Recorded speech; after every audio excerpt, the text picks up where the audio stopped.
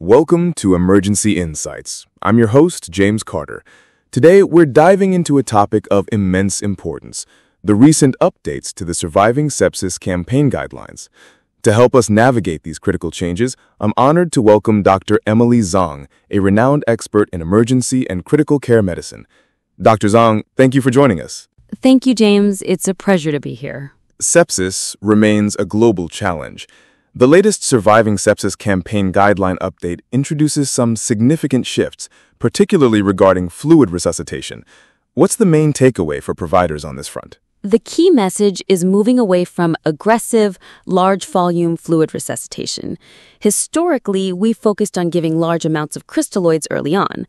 The new guidelines advocate for a more cautious, individualized approach. We now understand that excessive fluid can be harmful, leading to edema and other complications. The recommendation is to start with a modest fluid challenge and carefully assess the patient's response using dynamic monitoring rather than a fixed volume protocol. And which types of fluids are now preferred? The guidelines now specifically recommend using balanced crystalloids, such as lactated ringers or plasmolite, over unbalanced solutions like normal saline. This is a crucial detail because normal saline can cause hyperchloremic acidosis, which we now know can be detrimental to patient outcomes. The move to balanced solutions is an effort to minimize these complications. Another significant change is the emphasis on earlier initiation of vasopressors. Could you elaborate on this shift and its rationale? Absolutely. This is one of the most important updates. The guidelines now encourage starting vasopressors like norepinephrine much earlier in patients who remain hypotensive despite that initial modest fluid resuscitation.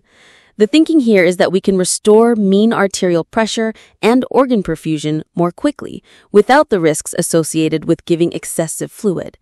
It's about a balance approach, using both fluids and vasopressors in concert rather than relying on fluids alone until we've given several liters. So it's about a strategic combined approach to hemodynamic stabilization. Beyond fluids and vasopressors, the guidelines also reinforce the foundational principles of sepsis care.